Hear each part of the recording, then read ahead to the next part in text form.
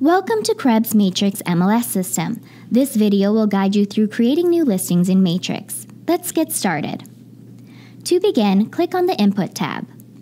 Once you're on the Input page, you are given three options: Add New, Edit Existing Listings, or Quick Modify, where you can pull up a listing by its MLS number or select from the drop-down list that shows the listings you've already started to create. Let's choose Add New. Here you're given several options to categorize the type of property you are entering, from detached, attached, apartment, rental, land, or mobile. Please note, Matrix is property-centric. You will no longer have to choose a property class for your listing, like rural or residential. Instead, when thinking about the correct property type for your listing, simply think about whether it's attached to another property or detached. Is it an apartment? If you are listing land, meaning a property that does not have a dwelling on it, this includes rural acreage parcels and vacant residential lots, select land. For a mobile home on a rented or leased lot, select mobile. Let's select detached. Matrix begins the input process with tax search. Here you are given several options to find the tax information for your listing. You can use the area and community fields, enter the full legal street address, or search by link number. Let's enter a street address under the address fields and click on Search. You should now see the results of your search. Click on Fill at the beginning of the result that matches your property to auto-populate information into your listing. After clicking Fill, the listing input form now displays with your tax auto fields completed for you. Remember to always verify the information in the auto-populated fields. You will now need to complete the remainder of the mandatory fields before you can submit your new listing. Notice the number of different tabs along the top of the page. In Matrix, the listing fields have been conveniently grouped for you under each tab to assist you in entering and editing your listings. No more scrolling through a long list of criteria. Also, notice the map box to the right of your screen. This is where you'll need to correctly map your listing. You may also set the Google Street View. Let's do this now. Below the map box, you will find two options: Set Latitude, Longitude manually, and choose Google Street View. Let's click on Set Latitude, Longitude manually to map the listing. If you've already populated the address, the map will display with the approximate location of the property. You simply need to select Place Pin and click on the property location on the map. You can also use the map to search for a property using the Jump To function or typing in the address and clicking Locate. You can zoom in and out and move around in the map to select the correct location. Click on Choose Google Street View and make sure it's pointing at the correct property. Now that the property is mapped, you can continue inputting your listing. On the input page, you'll notice that some of the criteria fields are shaded. These are the required fields. As you input further information for your listing, more or less fields may become mandatory. The best way to check what you still need to add is to select the Validate button at the bottom of the page, after filling in the information under each tab. Let's click on the Validate button now. Notice that a red circle will appear next to the fields and tabs that you need to complete before submitting your listing. Once you've completed inputting the necessary information under a tab, click on the next tab. Let's click on the General tab. Here you'll find a group of criteria fields that need to be entered. Some of the fields are displayed in a scroll-down box with checkboxes. There is no limit to how many options you may select in these boxes.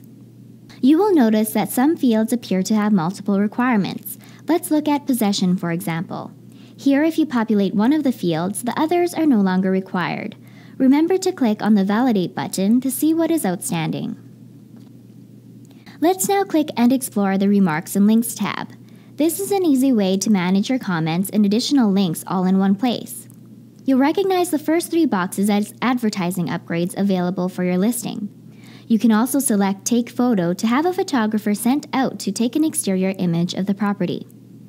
These are all services provided at an additional cost. Please note, a listing cannot become active until a picture is uploaded. Under this tab, you have the opportunity to add a link to a brochure, virtual tour, additional images, map, or soundbite link you've created. You will also have a place to add additional remarks, which will be displayed on Realtor.ca for the public, along with the public remarks. Matrix has conveniently grouped information into specific tabs. Check out the rural and condo-specific tabs. Notice that our search doesn't have any required fields in these tabs since we are listing a property that is neither rural nor a condo. Let's take a look under the Rooms tab. Here you will need to input the information for the rooms and bathrooms. Click on the drop-down arrow to the right of the room type box. You will see a variety of choices. Select a room and input the length, width, and level for it. There is no limit on the number of rooms you can add. To add the next room, simply click on the More button to the right and a new box will appear. Repeat this process until you've added all of the rooms in the property. When inputting bathrooms, enter the amount under the types of bathrooms the listing has. Complete your listing by inputting all of the required information under each tab. Once you have finished adding as much information as possible, you will need to load at least one photo to your listing before you'll be able to submit it. Before adding your photos to your listing, you may want to create a folder on your computer to store them so you can easily locate them when uploading to Matrix. To upload photos, you have to first save your listing as incomplete. Once you've done this, you'll notice the Add Edit Photos button.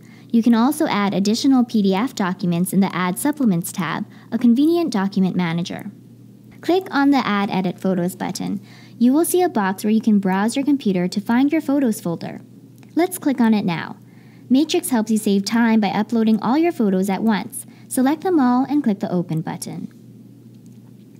Once you've selected your photos, take a look at the order. If you want to change this order, simply click on an image you would like to move and drag it to the desired position. You may also click on the icon in the top right-hand corner of the box to add a description for your photos.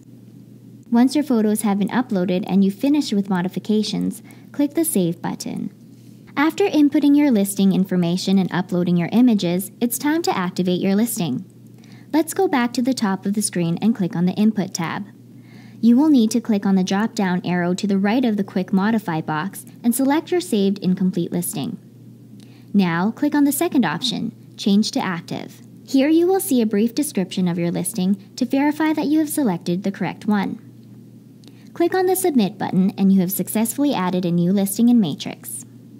Thank you for watching this Krebs Matrix video. We hope it was a useful tool in learning how to input listings in the MLS system. If you'd like further guidance with adding your new listings, contact Krebs Help Desk by email at helpdesk@krebs.ca or call 403-781-1379.